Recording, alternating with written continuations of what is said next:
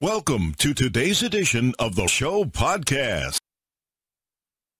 In an effort to get kids back to school, the state has dedicated a minimum of 10% of vaccine supply to K-12 school staff and child care workers, with a focus on communities disproportionately impacted by the pandemic. PRJUSD received 400 doses of the COVID-19 vaccine, enough to inoculate their entire staff over the next 2 weeks.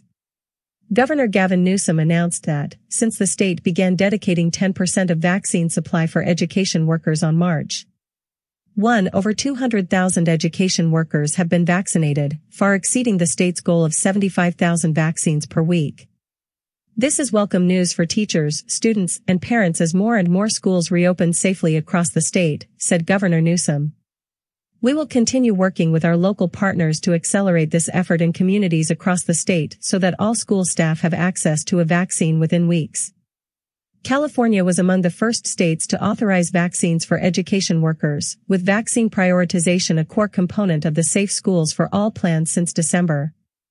Prior to the governor's 10% commitment, 35 counties were actively vaccinating education workers. Last week, through accelerated county-led efforts and supplemental state efforts, over 200,000 education workers in all 58 counties were vaccinated.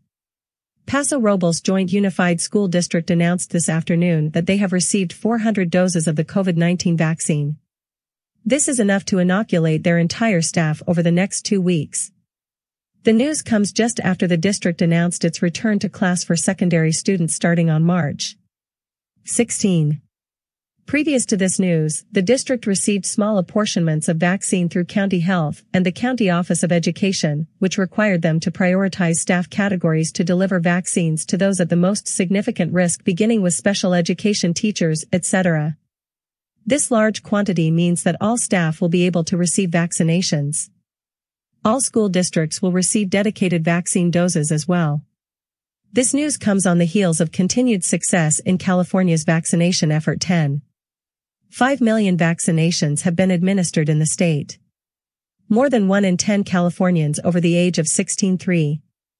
35 million are fully vaccinated, and more than 1 in 4. 7 million people 65 and over are fully vaccinated. The governor last week signed a $6.6 billion package to safely get students back in school, which provides additional funding to support safety measures for in-person instruction and expanded learning opportunities. The package also codifies several successful state initiatives, including the governor's commitment to dedicate 10% of the state's vaccine supply to education workers such as teachers, paraprofessionals, school bus drivers, child care workers, and site-based administrators. The state outlined its plan to execute on the governor's commitment last month.